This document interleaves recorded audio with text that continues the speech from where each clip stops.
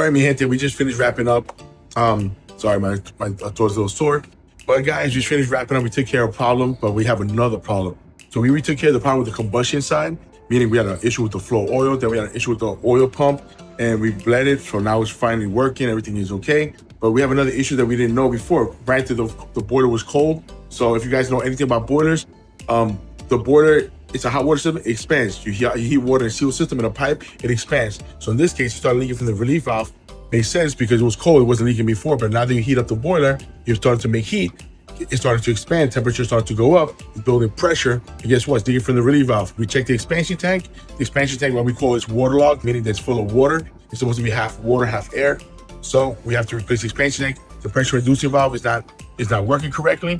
And also the relief valve is just a good practice that you replace the relief valve because the seal goes bad. So if it's leaking, even though we replace the expansion tank, guess what? We'll come back again to replace the relief valve. So it's always good practice that if you're ever replacing an expansion tank and the relief valve is leaking, just replace the relief valve, expansion tank. In this case, goes going to replace the pressure reducing valve.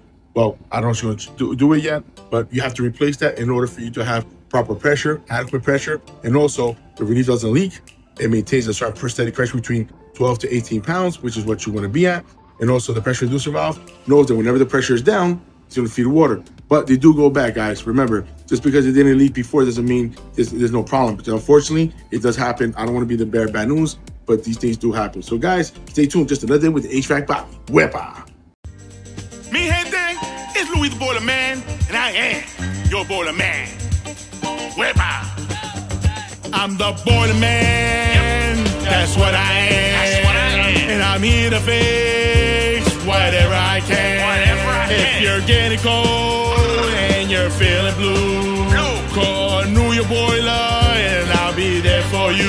I wanna heat you, I wanna please you, I wanna fix that boiler all for you. Oh yeah. I'm the Boiler Man, I'm the Boiler Man.